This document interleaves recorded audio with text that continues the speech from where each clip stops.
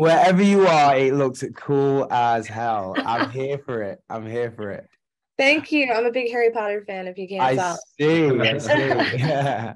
It looks beautiful where you guys are, though. So I'd rather be in Paris. Come on, who wouldn't? Yeah, it's good to be We're back. not in Paris. We're in the fields of in the field in Provence. Exactly. Yes, which we got to explore this season. So exciting.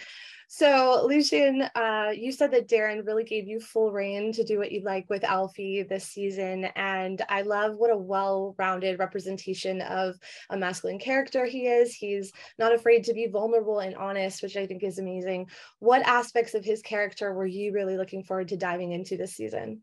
I think just staying with his truth. I think that's the coolest thing about Alfie. I think he wears his heart on his sleeve and he'll say how he feels. I think he's still figuring out how to take down the walls of his past, if that makes sense, and he doesn't want that to affect his future. But I feel like Alfie's in Paris now, you know. He's figuring it out, just like Emily was, and just like all the cast is, which is I think that's the coolest thing and the loveliest thing about the show. I think that's why people can relate to it so much, is because I guess everyone's still figuring it out. And if you got it figured out, then I want to meet you. I want to know your secrets. But yeah, I think I had a lot of fun this season. And William, we get to see more of Anton this season as well, his personal and his business relationships. What part of his character do you relate to the most, and what part is the hardest for you to play? That's a good question. I mean, what I relate to with him is I think Antoine has a little bit of a, you know, I see him a little bit as a magician of sorts, you know, and he really enjoys the situations he finds himself in, really finds pleasure in navigating and solving those problems, and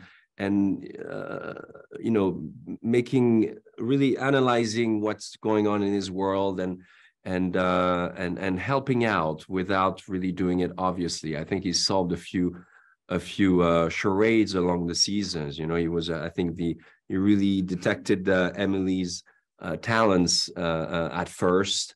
When she arrived at Savoir, he really, you know, wanted her on his team. He saved the restaurant. He saved Emily and Gabrielle's relationship.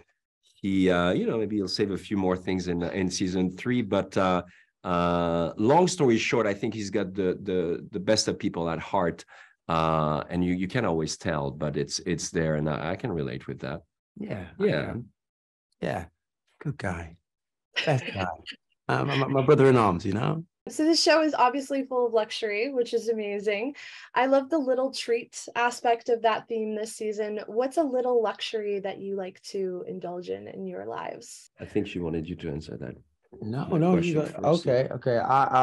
Both answer that. A little luxury in my life, and this is quite sad, but getting time to spend with my family. That's become a luxury. That's not sad. Come on, that's no. I wish I could spend more time. It shouldn't have to be a luxury, but yeah, even so, that's a luxury for me, for sure. I have no answer. I'm so fulfilled, and so I mean I am, you know. Yeah, my luxury is like it's an everyday, you know, having just having my health, my family's in good health.